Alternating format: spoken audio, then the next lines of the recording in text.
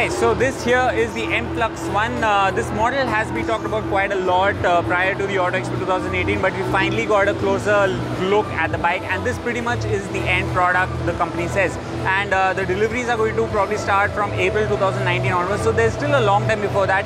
And they say that the media is going to get to ride this bike on a racetrack just to try out the performance capability of it.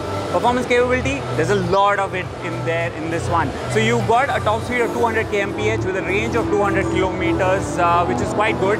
And they are going to offer fast charging options as well on this one. And you can see this is a complete superbike in an electric avatar. So that's the interesting bits of it. You get Pirelli Diablo Rosso 2 tires right now, and they are looking at further improvements if possible. And the overall design and look of the bike is quite clean and finished. And I like the pristine class of this as well, but it's got a futuristic touch to it as well. So that's clearly an advantage if you ask me. And the use of latest safety features is definitely an addition. Disc brakes on both sides, and you've got ABS as well.